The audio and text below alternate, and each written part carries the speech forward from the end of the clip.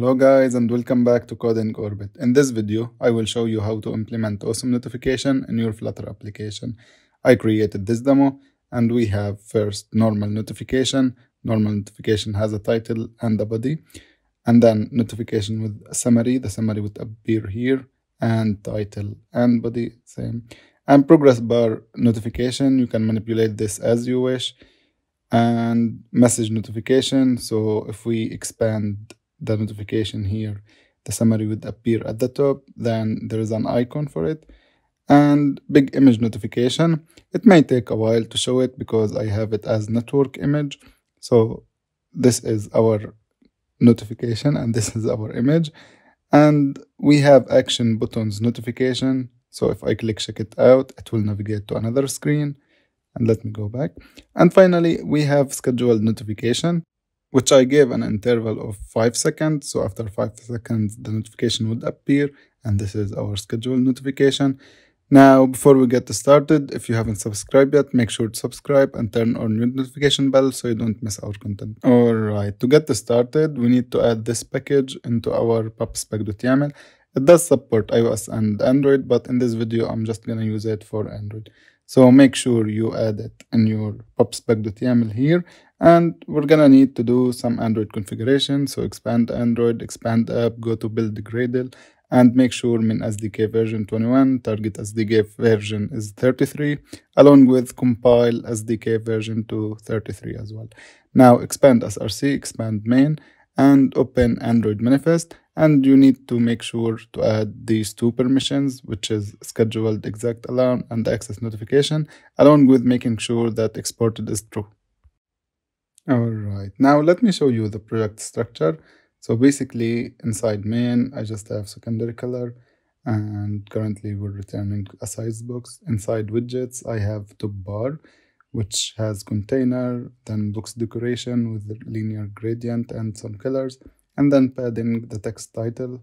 And inside services, it's empty, screens empty. So now let's get started.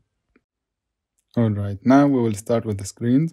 So we'll create the first screen, which we will call second screen.dart. Alright, we will start with the import. So we will import the top bar and Flutter material. Then we will create a stateless widget called second screen. Now inside the build, we will return a scaffold. Inside the scaffold, we will have a background color as colors.blue. Then body as container. Inside the container, we will give it a child as sized box. And then we will give decoration to the container as box decoration, give it a gradient as linear gradient with colors. And the two colors are colors primary from theme and colors.gray with 200. Now inside the size box, we will give it the full height. And then as a child, we will give it a column. Now inside the column, inside the children, we will have the top bar with the title second screen, and then spacer, and then center text navigated from notification, then spacer. And that's it for the second screen. Now we will start creating the service. So inside the services, we will create notification underscore service.dart. And now we will start implementing. Alright, so we will start with the import. So we'll import main, and we will import the second screen along with the package itself. Then we will create a class, which is notification service. And inside it, we will create a static future void initialize notification, which is async. Now inside it, we can say await awesome notification.initialize, and this takes many parameters. First, we will pass the first parameter as null, which is the logo. If you have a logo, pass it here, otherwise pass it null to take the default. Then it takes a list of notification channel. So I will pass only one, and inside it, it has many attributes, such as channel group key and channel key, along with channel name. You can change this to whatever you want, as well as channel description. And it also takes default color and blood color and importance. I will set it to max, and show badge to true, and only alert once to true, and play sound to true, and critical alerts to true. And you can change this to whatever you want. If you want true, false, Now we can pass channel groups, which is a list of channel groups. I will only pass one, which is notification channel group key, high importance channel key, channel group name, give it a name, and you can pass debug to true or false. Now after we do that, we can say await awesome notification dot is notification allowed. So we need to check the permission on the notification. So we can say dot then inside it we have a bool is allowed, and it's a method, so it's async, and we can check if different from allowed. So if we don't have permission, we can say await awesome notification dot request permission to send notifications. Now to track the notification, by that I mean to see when the notification is displayed, being clicked on, or of that, we can set listeners. So we can say await awesome notifications dot set listener, and we have some listeners such as on notification received method, and on notification created method, on notification displayed method, and finally on dismiss action received method. And I'll name it all of them the same. Now I will write a comment for what this method do. So we will have on notification created method, which takes in received notification as notification, and this is async. Now inside it I will just have debug print the name of the notification. Same for on notification displayed method, and then we have on dismiss action received method, it's the same. And finally we have the last method, which is on action received method. Now this takes received method as well, and I will have debug print as well, but here I'm gonna check on the payload. So I will create a payload, which is received notification.payload. Otherwise, because it might be null, it's just empty. So if payload, we will have a key navigate equal to true. So I will just use the navigator key that I have in main app, and I will push to another page. So material page route, builder, and I will push to the second screen. Alright, now we're done with the listener. So we will create the notification that actually shows the notification. So we will have show notification as async. Now inside here, since there's so many ways of showing the notifications, we will not create multiple methods. Instead, we will send the params.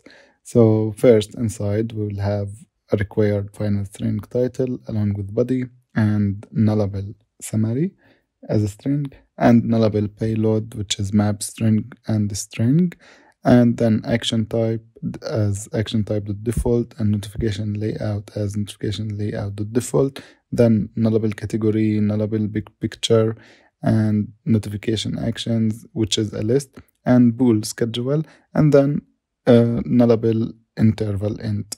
Now first I'll create an assert which check the scheduled and the interval, so you can't pass scheduled as true without passing the interval. Now after we're done with this assert, we'll create awesome notification.create notification. Now inside it we will have content, which is notification content. Inside the content we will pass ID as -1, which means take whatever ID you want. We will not specify a specific ID. Then channel key, which is high importance channel, and then title as the title, body as the type body, action type as action type, notification layout, summary, category, everything that we specified inside the params, we can pass it in here. Now finally we can pass schedule, which we will check if the schedule is true. We will pass notification interval as interval inside it, and then we will have a time zone, which is await awesome notification.get local time zone identifier, and precise alarm to true. Otherwise, if it's false, we will pass the schedule as null. And that's it. That's all what we have to do for this service. Alright, so now we will go to the widgets and create a notification button. We will call it notification_button.dart, but make sure we call it notification with an I. And we will just have style button. Alright, so we will start with the imports. We'll import Flutter material, and then we will create a stateless widget, which is notification button, and we will have final void callback on pressed and final string text, and we will take them as required in the constructor. Then inside the build, we will just return a padding with padding dot only, and left to 30, right to 30, top to 20, and bottom to 10. Then as a child, we will have a size box which would take the full width of the screen, and then we will pass height as 50, and then for the child we will have elevated button, and we will pass a style. So elevated button dot style from, we will give it shadow color from the themes, and then we will give it background color, which is the primary color that we have. And on the onPressed, we'll have the onPressed, and the child, we will have it text as the text we got. And that's it for this button. Alright, now we will create the home screen. So we'll go to the screens, and we will create a file. We will call it home underscore screen dot dart. Alright, so we will start with the imports as usual. So we will import the notification service that we created along with the notification button and the top bar and the package awesome notification and Flutter material. Then we will create a stateless widget, which is home screen. Inside it, we have return scaffold, the background, same as second screen, colors.blue, and then container. Inside it, we have a column. And then we have decoration as box decoration. We'll give it gradient as linear gradient with colors, and the same colors for second screen, which is primary, and colors with the gray. Now inside the columns, we have children. And we will pass cross axis alignment to center and main axis alignment to start. Now the children, the first one, we will have top bar as awesome notification for the title, then notification button. Now inside the notification button, we will have the normal notification, so we will pass text as normal notification. Then inside the onPressed, we will have await notification service, the show notification, and we will pass the title as title of the notification, body as body of the notification.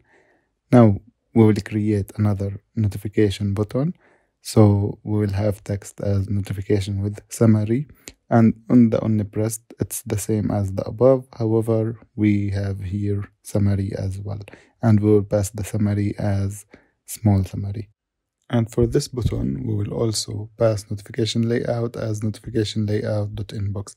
Then we will create the third notification button, which will has text as progress bar notification.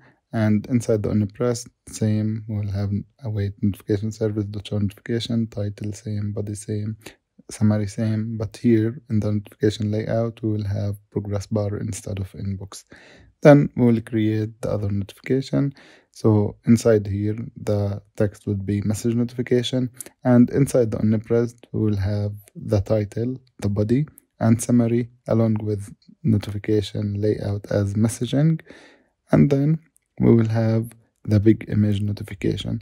Now, inside the onPressed here, inside the notification service, the show notification, we will have title, body, summary, and notification layout as big picture. However, we will also pass the big picture that we created, which is this picture. Moving on to this button, which is action buttons notification, which will have inside the show notification, title, same title, body, same body, payload.